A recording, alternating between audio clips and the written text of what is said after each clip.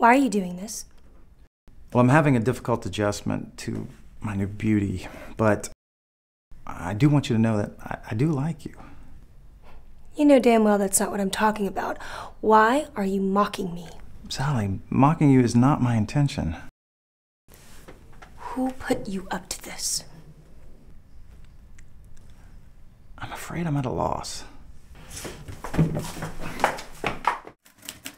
Mr. Thibodeau, I just wanted to let you know that I've been thinking about the question you asked me yesterday.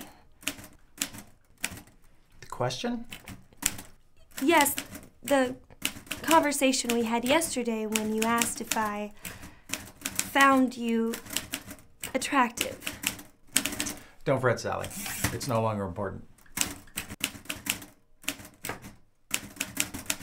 But I do find you attractive. Perhaps not in the classical sense, but I've always been drawn to men who Sally. are...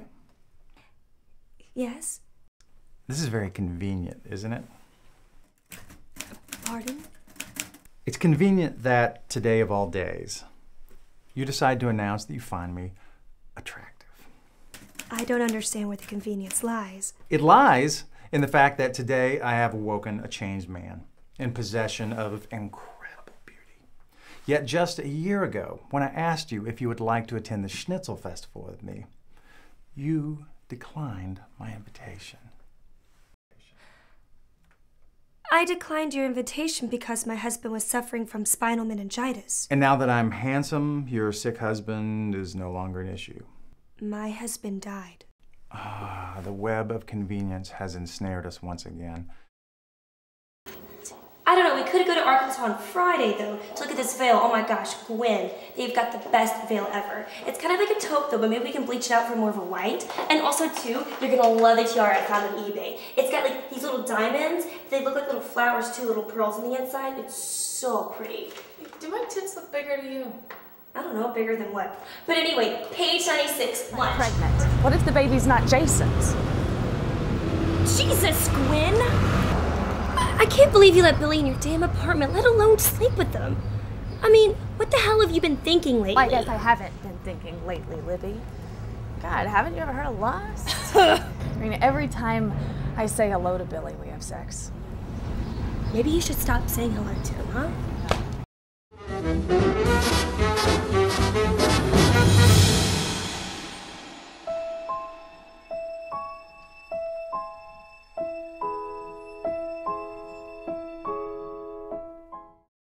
Hey, what's going on, Veronica? How are you? Hi, good. Good. Have you been, how's that menu coming along?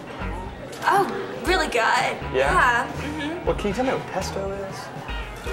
Yeah, it's, oregano, sesame seeds, pickles, onions. Yeah, a lot of stuff. It's good. Yeah. Well, I'll tell you what, let's see if we can go back to dry storage and maybe work on that a little bit, huh?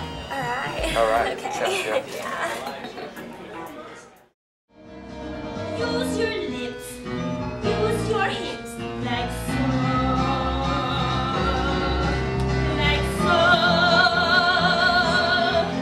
like so.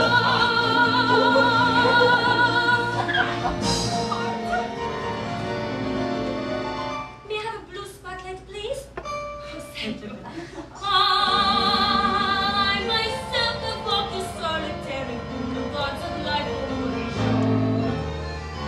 Just like you, so alone, sans l'amour.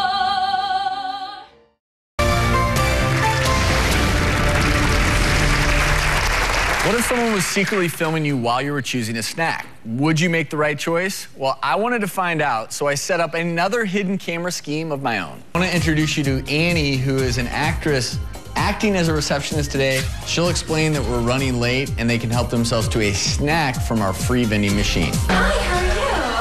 Looks like we have our first victim. So you can have whatever you like, and I'll be back in just a little bit. Thanks to all of our guests, and special thanks to our accomplices who pulled off the hidden camera experience with us, Nikki and Annie.